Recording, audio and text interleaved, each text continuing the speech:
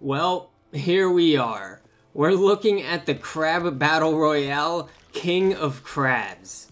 If this game is new to you, I'm sure that sounds pretty random, but would it sound even crazier if I said King of Crabs has been one of my favorite Battle Royale experiences?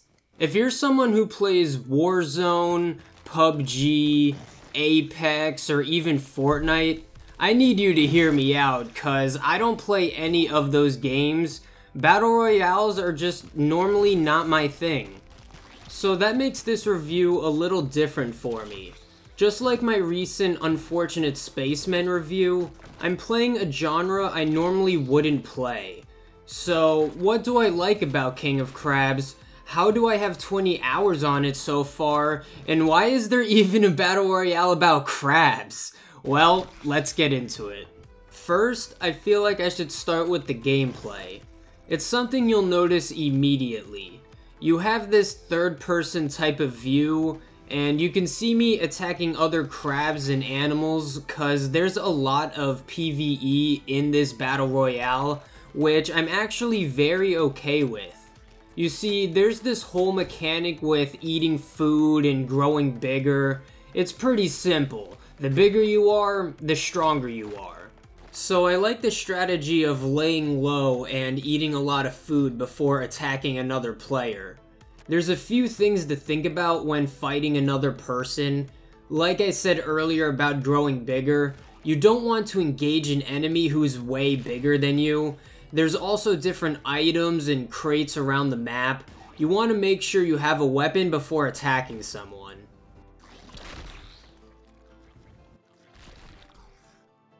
The big thing you'll have to worry about is a player's special move. Each crab has their own special move, and some are better than others. That actually leads me to my first and biggest negative to this game. It's kinda pay to win. Now, don't get me wrong, the base gameplay is still really fun. There's just no lying that there are pay-to-win elements, like you can pay for skill points and upgrades you'd normally have to grind for. I personally try to play these free-to-play type of games without spending money to tell you guys if it's worth playing, and I'd say it mostly is. Sometimes you'll see some overpowered legendary crab, and the best thing you can do is avoid them unless you have the best gear. It can be really annoying when things like that happen, but if you play smart, it shouldn't happen too much. I also try to play this game earlier in the day so I can avoid these tryhards who spend tons of money on this game. Well, I guess I'm not completely innocent. I did spend $1 on this pretty sweet deal, but to be fair, if you want to spend a little bit of money to support this game, that seems like a nice little way of doing it. Now, along with this game being pay to win, were you able to guess that this is also a mobile port too? Yep, we're dealing with a pay to win mobile port. Wait, don't click off the video. I know it sounds bad now, but really, I still think the pros outweigh the cons. It doesn't seem like the average player is overpowered or anything. There are just a lot of elements to each fight, and you have to make sure the odds are in your favor. Because this is pay to win, there is an upgrade system that I actually kinda like. You can upgrade each crab's health, attack, and speed. The better the crab, the better the stats. There's rare, epic, and legendary crabs, which sounds funny to say out loud. In almost 20 hours, I have almost every crab except any of the legendary ones, which are obviously the best. You can get upgrade points that apply to all your crabs, which I really like, and you can level up each of your crabs, which gives them a stronger start to each game. Now, all of these things do kinda lead into the pay-to-win gameplay, but so far I don't see it being totally abused at the moment, so I like getting all these upgrades and the grind isn't too bad. I like this leveling up system. Also, considering it's a mobile game, I didn't even know it was a mobile port until I read about it. I wasn't able to tell by playing the actual game, but I should have known from the pay-to-win upgrades and the movement system. But overall, I've been enjoying my time on King of Crabs. I just like the base idea, gameplay, and most of the execution of this game. The biggest thing I'd change is obviously the pay-to-win parts of the game.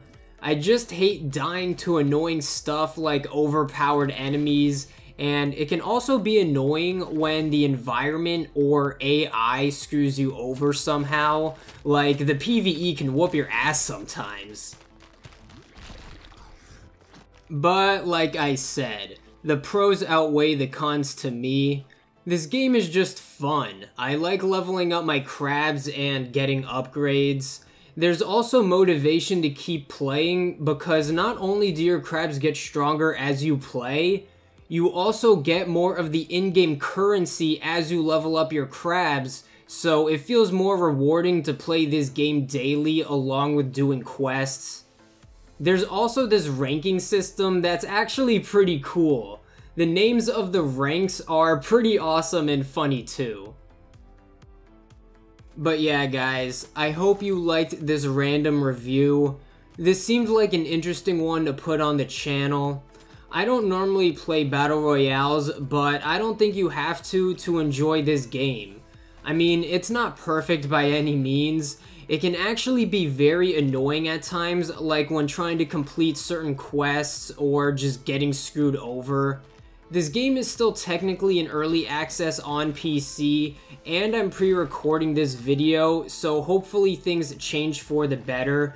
But King of Crabs does many things right, like the progression and motivation considering it's a mobile port, cause I want to keep playing this game, and who knows, you might see a more updated review one day.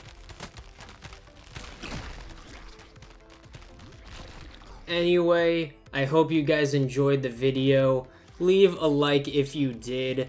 Leave a comment telling me your favorite Battle Royale, cause as of this video, this one's mine. And don't forget to subscribe, and I'll see you guys in another video. Peace.